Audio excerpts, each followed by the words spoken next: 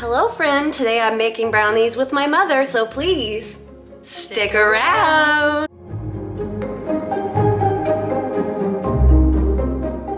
Hi friends, my name is Claire and this is my channel, Woodshed Theory. Here, I make videos about what it is like to live as an adult on the autism spectrum and whatever else feels good to me. So if that sounds good to you, or if you're feeling particularly gracious today, and I hope that you are, please go ahead and click the subscribe button, ring the bell. I almost forgot to mention that I put out videos 3 times a week. Did I miss that? No, that's fine. And I'd love for you to follow my journey here. This is a special occasion because I am back in Pennsylvania with my mother and she's going to teach us how to make keto bean brownies. That sounds great. It is good, they're delicious. So let's get started. What do we have to do first? Do we have to set the oven? Yeah, we're gonna put the oven on 350 degrees. That's 350 degrees Fahrenheit. And I'll put the Celsius down below. We did want to do a quick shout out to Arno and his mom because they made our last recipe and sent us a picture. It was awesome. And we really enjoyed it. So hi Arno and his mom. We hope you like this one. Yep. All right, I started making these brownies because I had to limit my carb intake because of high blood sugars. And so I found this recipe, but I altered it a bit. Okay. Like I do with everything. So just to get the sugar level down. So we're going to start off with, get your food processor. It's very easy to do. We've got 1 can of rinsed black beans. Is that, so it's rinsed black beans, like 16 ounces or 12 ounces? It's a 15 ounce can. It's a regular size can. Okay. But make sure you rinse them well because black beans have a lot of like dirty liquid in them just from what they're sitting in. And so it's 1 can of black beans. We're going to do 1/3 cup of cocoa. 1/3 cup of cocoa. And we'll put the recipe in the comments. And 1/3 cup. Oh, who's going to put the recipe in the comments? I'm going to put them at editing. Okay. We're going to put 1/3 cup of sugar-free maple syrup. It called for honey. You could use honey if you are not trying to limit your sugar content. So 1/3 cup cocoa, 1/3 cup sugar-free syrup. Yep. Or honey. Or honey. And it's the 1/3 cup. It's easy to remember. 1/3 cup of olive oil. Olive oil. Yes, it called for coconut oil, but coconut oil, which I was using for a while, is very high in saturated fat, so I switched to olive oil. Okay. You can't taste that? Nope. Actually, this is vanilla infused olive oil. Didn't know that existed. Surprise! Yep. All right, we're going to use, we need 1/8 of a teaspoon of salt. Okay. This is just kosher salt. You could use regular table salt if you like. And 1/2 teaspoonful of baking powder. Okay.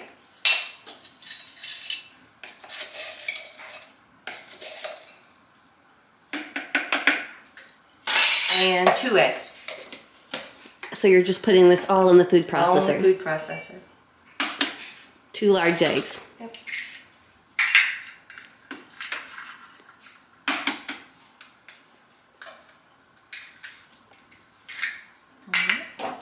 All right. All right, we're just going to probably pulse it for about maybe 30 seconds, tops.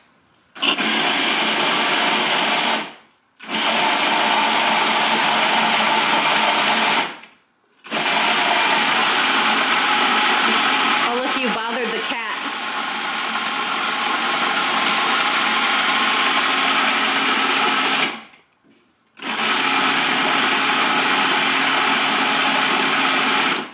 That's it. Okay, so until it's combined? Completely combined. Okay. So now we've got our, there's no flour or anything, huh? Nope. Just beans. They're gluten-free. Oh, okay. We'll definitely put that in the description. Gluten-free bean brownies. Keto bean, keto because there's no sugar in them. So. Oh, okay. There's going to be sugar in the chocolate chips, but you can use sugar-free for that too. I use silicone baking cups. Okay. So you don't have to. It called for it to be made in an 8x8 pan, but this way I can have individual servings. Right. So you could either put it in an 8x8 pan or put it in 12 cups. Yep. Okay. And you're going to use an ice cream scoop. I always use the ice cream scoop because then it's the same in each. And you don't have to, if you use the silicone cups, you don't have to line them. Nope. So you don't mix the chocolate chips and you put them on top? Put them on top. Mm-hmm. So some questions while you're scooping. How has your life changed since your debut cooking show aired? You know, people like chase me down in the grocery store. Right, to get a picture, autograph. Yeah, they want to know my tips for trying to remember the names of cookies. They're probably like, does this meat smell bad to you? Well, I'm only going to do up to now because what you have to do is now take your blade out and get the rest out with a spatula. So okay. Let me show you how I finish it before, and then I'll do these two. Okay. I just put, I know it's kind of weird, but I try only to put about 8 or 9 on the top of each of them. That limits my sugar, but you can use sugar-free.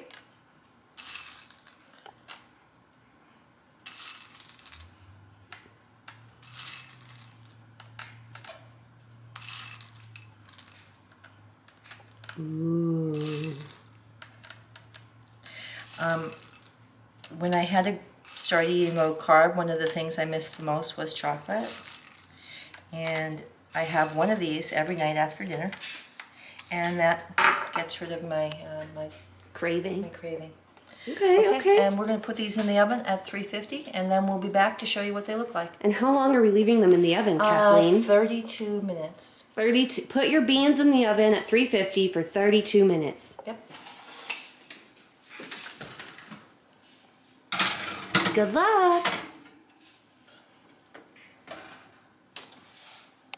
32 minutes and the brownies are coming out of the oven. I have to tell you, they look better than I thought they would. I make these every 12 days.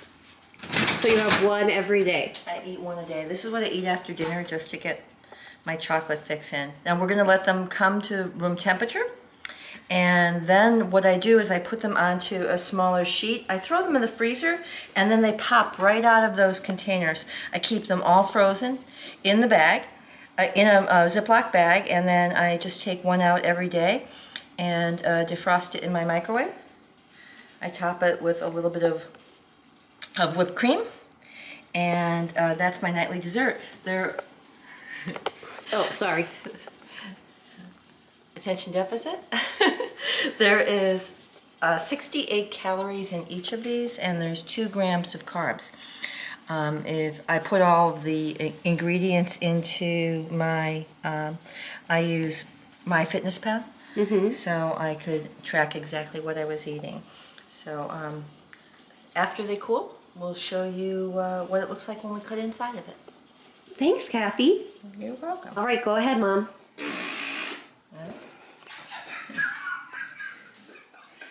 Excuse us, I'm putting that in. All right, these come out of the containers very easily. Normally what I do is I freeze them and then they pop right out. There we go. Wow.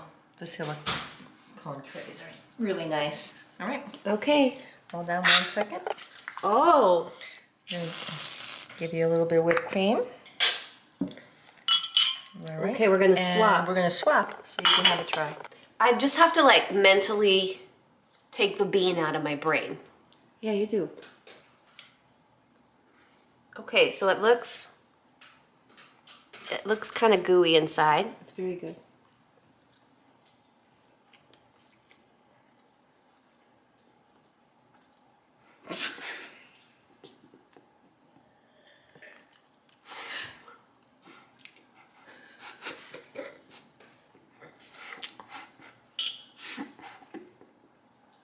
Claire.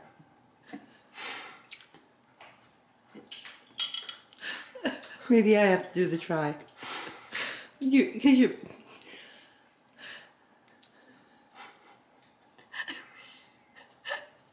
That's different.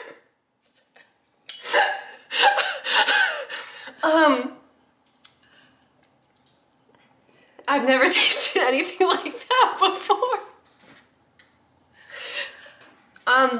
Yeah, it definitely has that chocolate flavor. Has kind of a gritty texture. It doesn't have a gritty texture.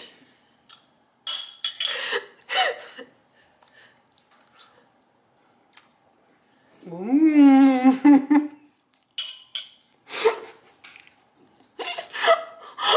I'm so sorry.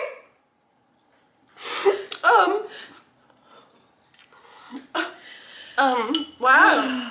Wow.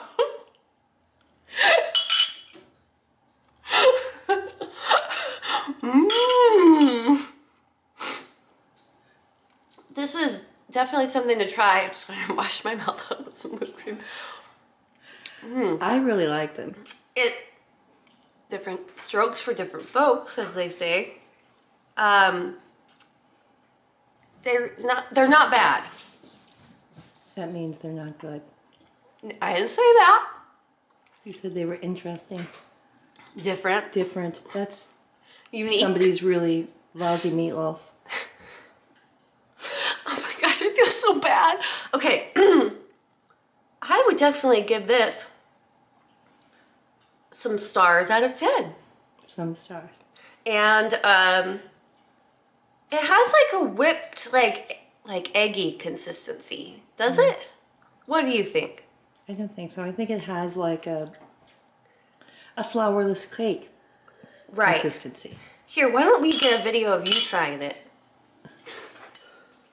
You didn't make me laugh. Maybe I forgot something.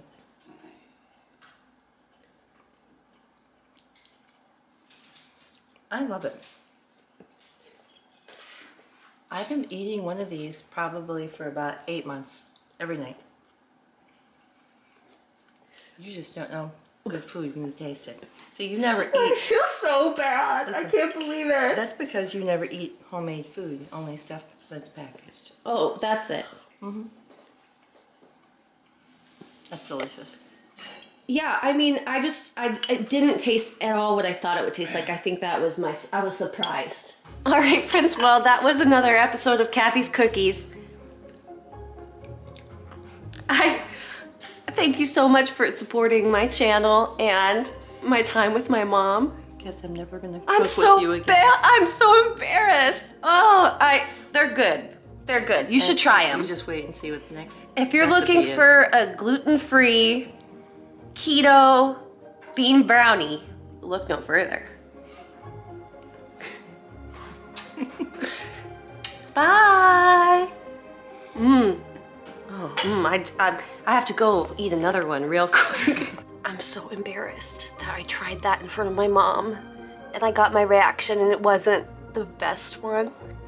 The brownies maybe they're not my thing. It did not taste at all like I thought it was gonna taste.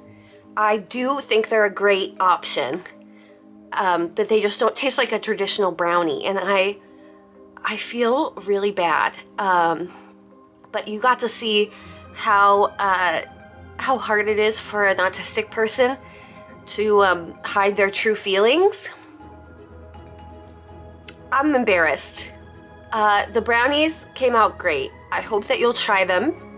And it's just a teachable moment for me. I'm so embarrassed. I'm so embarrassed. I hope my mom still wants to do cooking videos with me. I love you guys. Thanks for coming on this life adventure with me. Oh, I have to go. All right, bye.